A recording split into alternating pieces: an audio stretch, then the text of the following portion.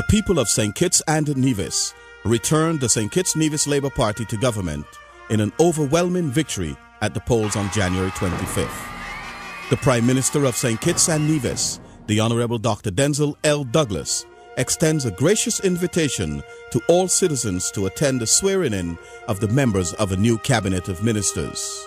This historic event will take place on Sunday, February 7th at the Warner Park Cricket Stadium, commencing at 4 p.m.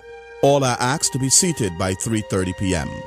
Come and witness the start of a new chapter in our nation's history.